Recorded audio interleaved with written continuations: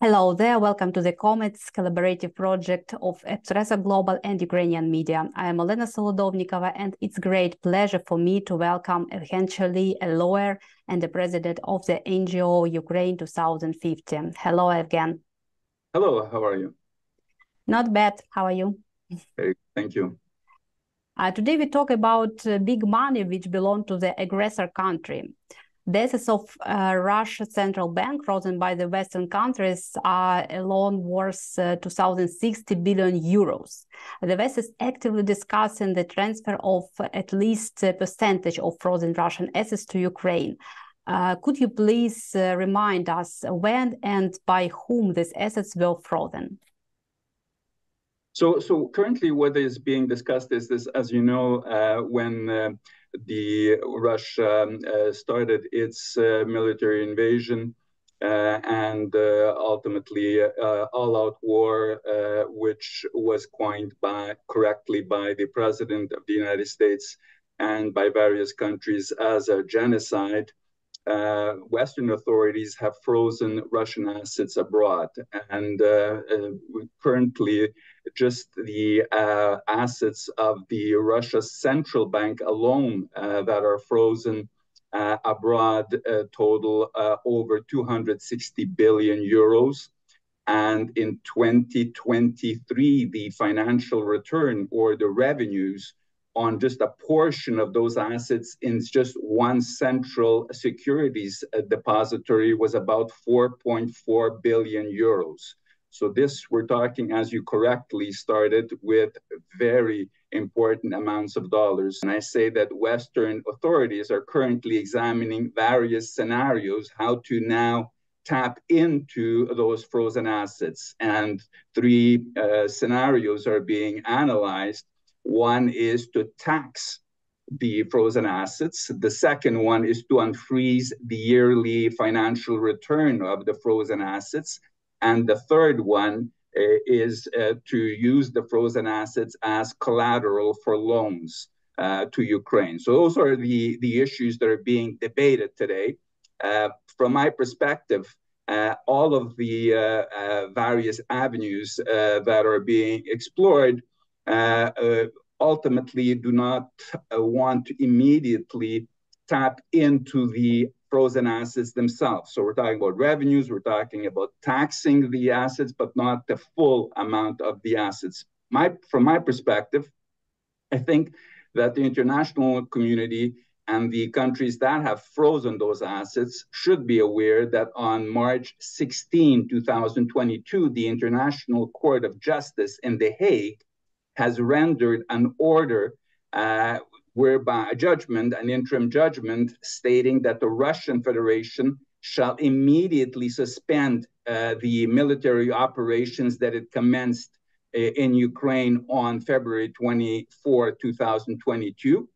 And since then, Russia has violated this order blatantly, as well as the various calls by the international community's resolutions from international bodies for Russia to stop its genocidal war against Ukraine. Russia has defiantly violated all those calls, and has committed acts of genocide, including the forceful deportation of Ukrainian children to Russia, for which the International Criminal Court has issued an arrest warrant against Russia's president on March 17, 2023. So what I'm saying is that you take into consideration all of these resolutions and the judgment, and the Western authorities should now give Russia a deadline, a specific deadline, a reasonable deadline to cease its military invasion of Ukraine, withdraw all its military from all Ukrainian territories, return to Ukraine all prisoners of war and all Ukrainian children that were forcibly deported to Russia. And if Russia fails to comply with this deadline, the predetermined amount of frozen assets would be forfeited daily and transferred to Ukraine. From my perspective, that would be the maximizing the value of those frozen assets.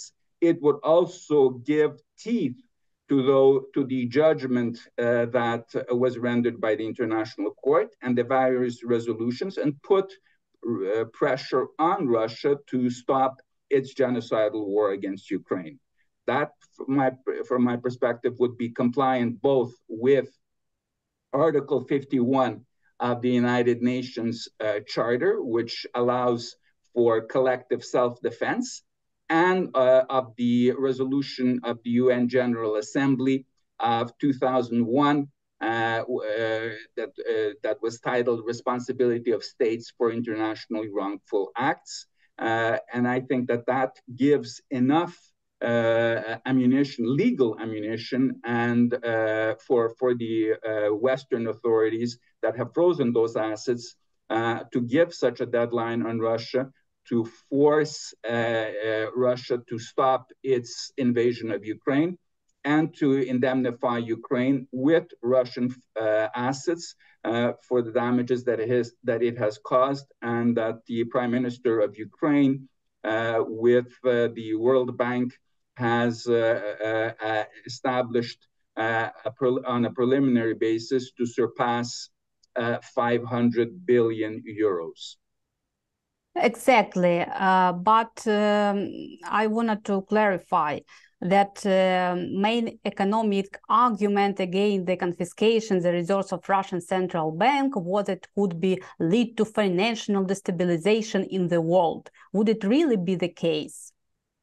I don't think so. I think that we have all the tools that are necessary to ensure that there is compliance with an international order. You cannot have a country like Russia blatantly disregarding the UN Charter, blatantly disregarding all its international obligations, blatantly committing acts of genocide without suffering the consequences of such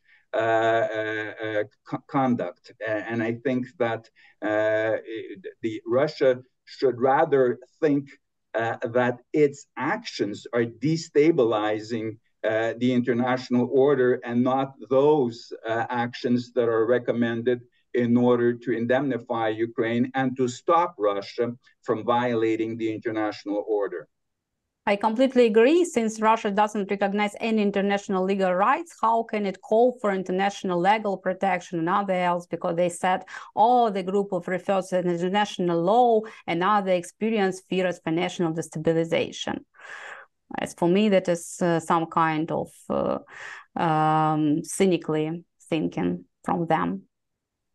Well, I think that Russia is simply acting in a manner that is disruptive of the international order, and the measures that I have just discussed with you are logical measures to take in order to ensure compliance by Russia with the international order, to which it has committed itself to. Yes, and what is your stance? How will the Ukraine be able to use these funds for military needs or just for civilian needs? There are different options. I think if the recommendation that I have given, that if Western authorities do give Russia a deadline to comply with the International Court's order to stop its invasion, if Russia does not comply with that order and by the deadline given by Western authorities, certain amounts, predetermined amounts on a daily basis should be confiscated and sent to Ukraine, and Ukraine should be able to send them, to use them, first to protect its territorial integrity, and eventually to use in order to rebuild after the huge damage that Russia has caused with its numerous drone and rocket attacks on Ukrainian civil infrastructure, and for the past 2 years, and actually for now 10 years, if one counts the initial invasion of Crimea and a portion of eastern Ukraine. What is the black swan we really need to speed up these processes? Well, I think that the international community is already currently looking at solutions. We've heard statements from various leaders on how to do it. I think it takes political will, and I think that that will hopefully will materialize within the next weeks, so that there could be that those assets could be used properly. Like I said, hopefully first to help Ukraine protect its territorial integrity, force Russia to stop its invasion, and then used to rebuild Ukraine for the devastation that has been caused by Russia. Yes, in general, do you think that sanctions imposed on Russia have been effective? It seems that this is a mechanism doesn't work at all. Imposing sanctions has worked. I think that very often what we see is that certain sanctions have unfortunately holes, and those obviously need to be closed in order for sanctions to be more effective. But I would certainly say that sanctions have been effective. They have not been as effective as they could be if they were more scrupulously enforced by Western authorities. Could you talk a little bit more about the holes, for example, for instance, what holes they use? Well, you still have companies that are sending various equipment to Russia, and clearly those are sanctions. Those are actions that should be sanctioned in order for Russia not to be benefiting from any supply from Western countries while it's committing a genocide. Yes, unfortunately. I would like to ask you about the nationalization of Russian assets. Their cases are numerous, but not everyone is satisfied. For example, Mikhail Friedman is suing Ukraine over the nationalization of his bank. As international practice has shown, there are his chances of getting this former property back. I would need to look at the arguments, but I think that the actions that Ukraine is doing, Ukraine is using basically the tools that it has in order to fight a genocide. When you're fighting a genocide and when the existence of the Ukrainian nation is at stake, you take every measure that's available in order to defend yourself. And I think that that is what Ukraine is doing. And Ukraine currently, as we have seen, for the last 2 years, has been the object of a vicious attack with various genocidal acts that have been committed. 97% of the drone and rocket attacks have been aimed at civil infrastructure. So Ukraine is taking what is both in a military, technical, economic, legal tools that at its disposal in order to protect its territorial integrity. If we talk about the not concrete businessmen, but businessmen from Russia who said, okay, I'm have my own business, I'm not in part of aggression politics, what does his chances to sue to our country and back his business, his money? Well, like I said, I think that each of those cases need to be scrutinized by the Ukrainian courts, and I'm sure that Ukrainian courts will address these issues in a manner that is compliant with international norms. Yes, and another big case that tribunal in Hague has ordered Russia to pay 5 billion in compensation to Naftogaz for its losses and lost property in Crimea. This refers to the reimbursement of assets used to develop gas fields and other strategically important infrastructure of Ukraine, which became one of the main targets of aggression during the occupation of Ukraine Peninsula 9 years ago. And what are the changes that Ukraine will receive this compensation? Because their decision can be enforced in any country that is subject to New York Convention. Well, correct. I mean, I think that as you've properly pointed out,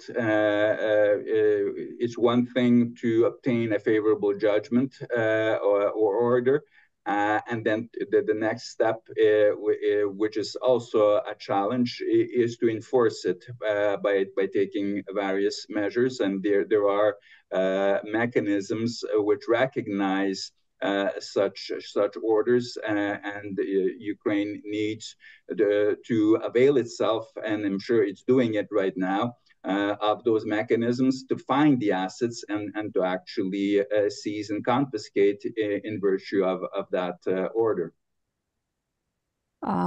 For the end, if we talk about the reparation after the victory, after the First World War, not only German state assets were confiscated, but also all German private assets outside Germany. How should Ukraine make Russia to pay additional war repatriations? Well, I think that from my perspective, and I'm glad that you said that once, because clearly Ukraine will be victorious. And I think that the current biggest challenge is for Ukraine to get the support of the international community in order to achieve that victory as quickly as possible, because that will have two important consequences. One is that it will stop the devastation in Ukraine, the killings of Ukrainian people, and that's the most important consequence that we all want to attain.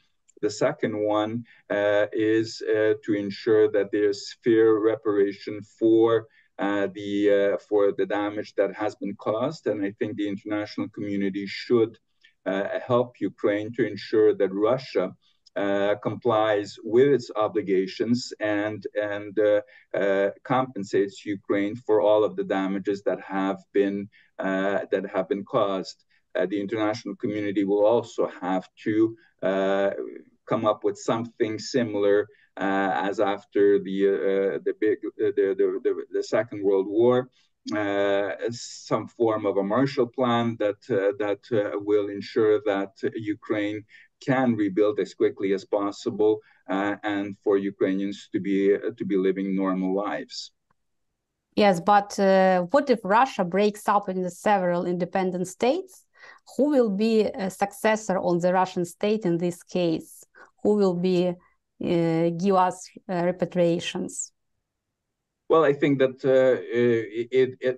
you're bringing up a scenario that one would have to analyze, and there are legal consequences that will follow depending on how if such split would occur immediately after Ukraine's victory. One would have to analyze and then to ensure that proper reparation is done by the correct legal successor to Russia's state. Thanks a lot. That was a pleasure for me to talk with you, and I hope you join us next time.